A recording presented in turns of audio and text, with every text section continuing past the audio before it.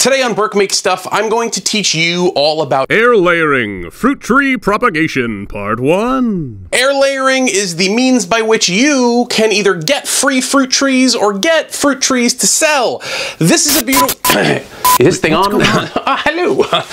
I am here to tell you that fruit trees, they are extremely hard to grow, and you should not try at all, unless of course you have the entire knowledge of the Encyclopedia of Gardening from the American Horticultural Society in your head. What's wrong with it? It's so easy. No, it's extremely difficult, and they can't do it themselves. Yes, they can. They should pay me. No one should pay you to lie to them.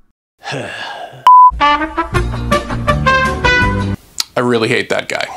So let's prove him wrong. I'm going to show you right now that not only can you do this easily, but you can do this for almost free with some stuff from around your house. A little bit further in the video, I'm going to introduce you to a couple of things that can get you closer to 100% success rate, but none of it is needed. You can absolutely do this with stuff that you can grab right now. To get started, let me show you exactly what this is and exactly how it works. But if you already know all of that and you just want the steps to do it, just go to this number here. You're golden.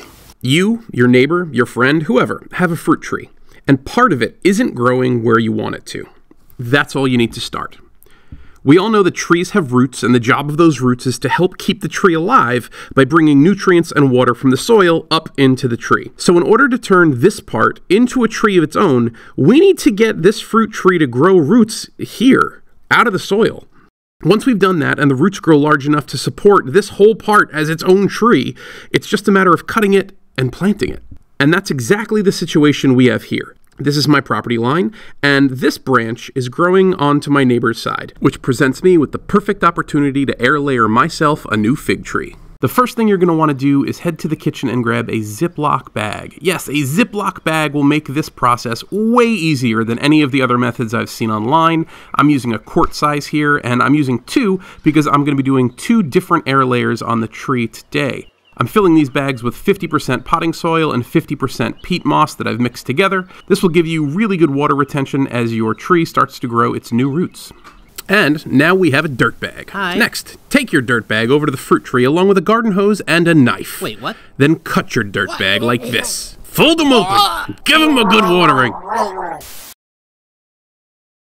Now slowly and carefully take a sharp knife you've earlier sterilized with rubbing alcohol and cut a ring around the branch you want to become the tree. Then cut a second ring 2 to 3 inches away on the same branch. Then using the knife, make a cut to connect the 2 rings like this.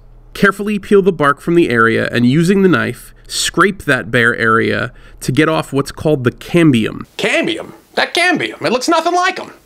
That's a thin layer of squishiness between the bark and the tree wood. At this point, I add a step that isn't necessarily needed, but absolutely has gotten me much closer to 100% success rate with air layering. And that's the usage of rooting hormone, or rooting powder in this case. Now, while there is a ton of science behind this that I cannot fully... if you need someone to help explain it, I can lie about that too. Just go away. Go away. Fine.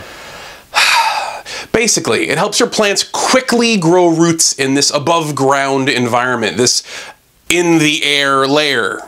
Air layering, there you go. And all you have to do is brush it on and that's it. I'll leave a link in the description below if you want to check that out. It's super inexpensive and it helps quite a lot. Next, we take our sliced dirt bag and wrap it around the entire exposed area, making sure that every part of the area is coming into contact with the dirt in the bag. This may take some squishing, a little maneuvering, but that's the way to get it done. Now we need to completely wrap the dirt bag to keep it in place so that it doesn't move at all. Some people use plastic wrap for this, but I'm actually going to be using clear packing tape. Both plastic wrap and the packing tape will allow us to see inside without having to open up the package completely and disturb those roots. Then, while I'm sure this doesn't come as a shock to any of you, roots don't like sunlight. So we're going to wrap the entire thing in a layer or 2 of aluminum foil to block out that light. Next up for me is the hardest part of this process at all. Take out your phone, set yourself a 2-month reminder, and then don't touch it. Don't open it, don't move it, don't shift it, because what's happening right now is that inside the dirt bag, these little tiny roots are starting to grow, and they need that 2-month window to get longer and stronger so that you can move this thing without any problem. But if you move it now, you're running a really high risk of ripping those roots and then having to wait for them to grow all over again. I did this in the end of July, so I'm giving it to the end of September before I even remove the tin foil to take a look at how the roots are doing, but I very well might give this until the tree goes dormant for the winter, cut it off then, pot it up, and have it ready for next season. Then next season, you have that tree to either plant in your own garden, to sell, or to trade for other fruit trees where you can redo this process and grow and grow and grow and grow and grow. I love it. Now, if you're still here, I have something very important to bring up. You've reached the end of the video. Wait, don't go anywhere. If you liked this, found it educational, or found it entertaining, click that like button, click that subscribe button, become part of the crew. We'd love to have you with us. This will also let you know every time I post something new, and while we're at it, why don't you check one of these out? Other than that, I guess I'll see you guys next time. Hope to see you again soon. Be well.